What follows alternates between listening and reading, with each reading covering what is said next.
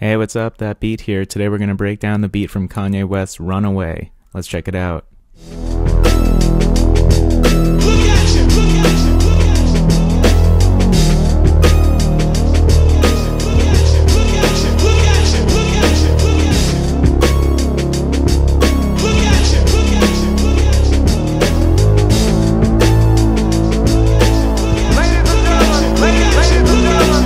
Start with the drums. Runaway is interesting because it's a sample of a sample.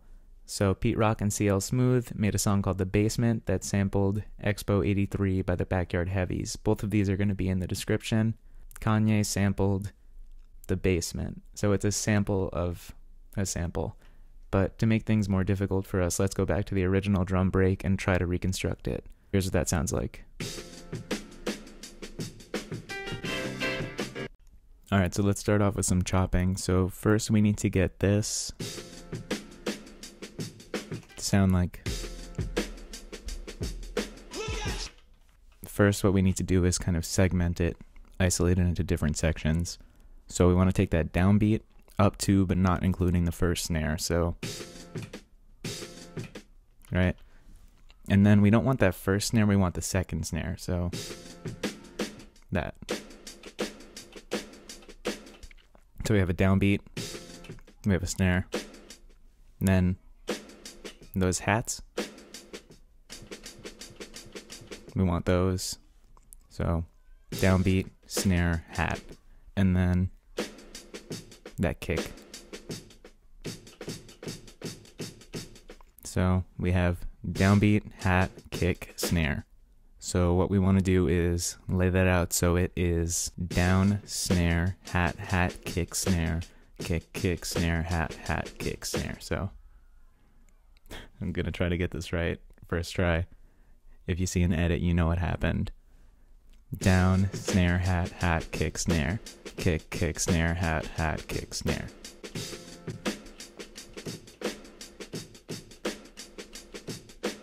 Okay.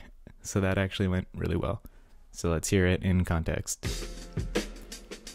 Now, that is sampled from a Rick James track. It'll be in the description. This is from a James Brown track. That will also be in the description. There's an LFO on the Rick James voice, so you'll hear it fade in and out. So...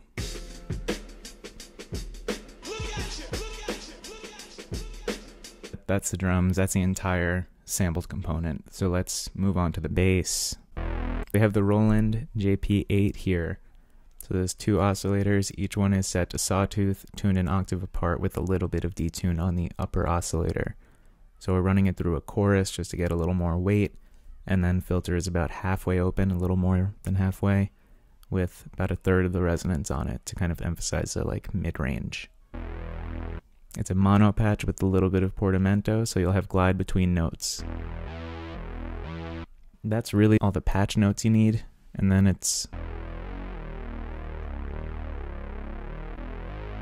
And then the second part is...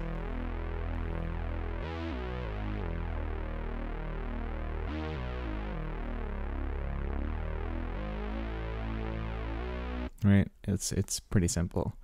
So for the final component, we have the upper lead. So in the intro, it's played by a piano, like an actual piano sound with heavy reverb. Once the drums come in, it's backed by a synth that's kind of like this.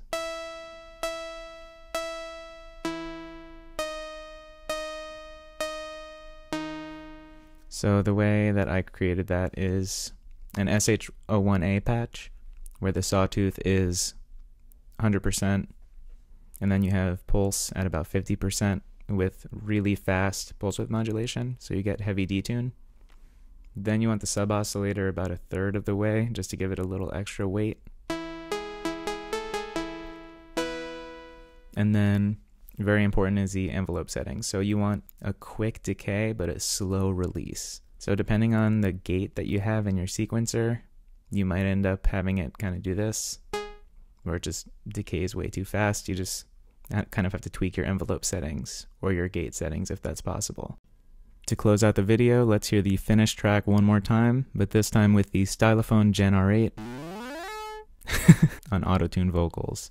I hope you enjoyed the video and I hope you learned something. Subscribe to me on YouTube, follow me on Instagram at thatbeet, support me on Patreon, patreon.com/thatbeet, and until next time, to peace, love, and the Jupiter 8.